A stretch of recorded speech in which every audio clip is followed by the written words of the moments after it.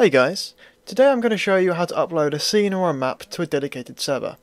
In order to do this, you must check you have FTP access to the server and the .seo file with relevant scene code. When you download a map from Bastion Maps, both of these files will be included in the download, so if you're using one of ours, don't worry, you're all set. The programs I advise you use for this process should be linked below this video and are also visible on my desktop over here. And I'm now going to demonstrate to you how to download a map from our website. So if I load up Bastion Maps and go to Maps, scroll down here to 15 player deathmatch map, and let's just go ahead and download that. Once I've got that, I can drag that to the desktop, close that down, can now extract it here, and as you see that gives you a text file and an SEO file, both included in that download. And next we must load up FileZilla and connect to the server. So let's launch this over here. And now you need to enter in your host, which should be an IP address, your username and your password and a port.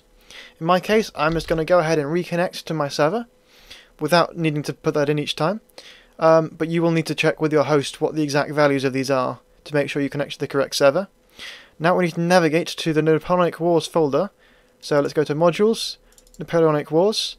Once you're in here, we need to open a scene obj here, and then we need to decide which map we're going to replace. In this case, I'm going to be making my map to replace Ambush here, so I'm just going to hit delete on my delete key. Now let's drag this across. You can literally just click and drag, and it should upload the map to the server. There we go, so it's appearing here. Now I need to rename this file, so it has the same name as the file I've just replaced. And that way the server can read the file without having any issues. So there we go. Now I need to navigate back, and I need to find the file here, which is called scenes, which is a text file. I can then right click on it and click view/edit. This should launch it, here we go, in Notepad++. If it doesn't, you may need to modify your preference settings within FileZilla. But once you're in here, you want to navigate and find the file.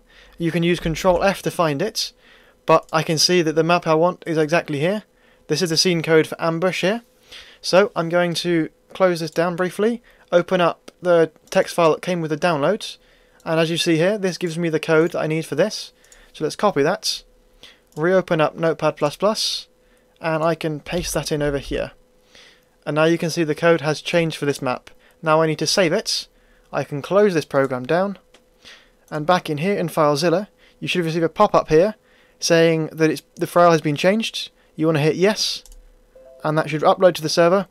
And then finally, all you need to do is restart the server.